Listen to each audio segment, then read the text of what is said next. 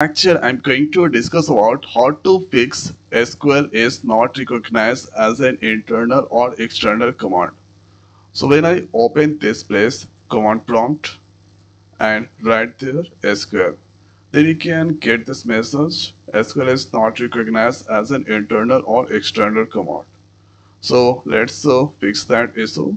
So first here in Google search box write there SQL here.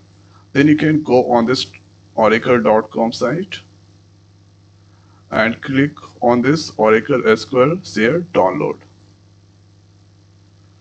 So if I scroll down, so this is the latest version is there.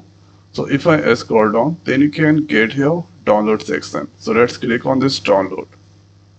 So file is now downloading here. After that, let's click on this open file and right click. Thereafter we need to click on this extract. So extract this file. Okay, SQL here 24.1, you need to extract the file. So that's done here. The new folder that's created SQL here. After that, here if I go on this pin, then you can get this SQL application file is there. So what you need to do? So let's copy this. So this is a copy and you can save anywhere, but I'm going to save inside the C drive. So let's copy and paste there. After that, let's go on this pin directory. Here, copy this location and search box right there, edit system environment variable. Click on this environment variable, then go on this path, edit, and here new. So let's click on this OK. And now you can see if I open this command prompt once again, right there SQL -- version. Then this time there is no any problem with the SQL.